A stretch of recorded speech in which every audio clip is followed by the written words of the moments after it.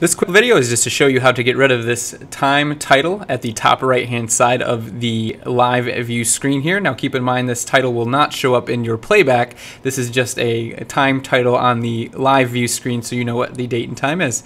Most of your cameras might already have that date and time, so in which case if you don't want this here, you're going to first right click.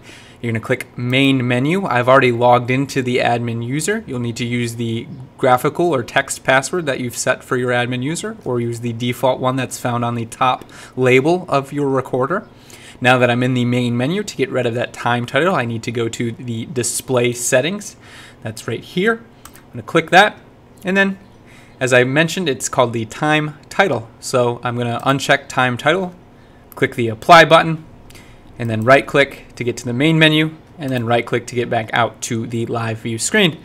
As you can see, after disabling the time title option in the display settings, it's no longer displayed on the live view screen here.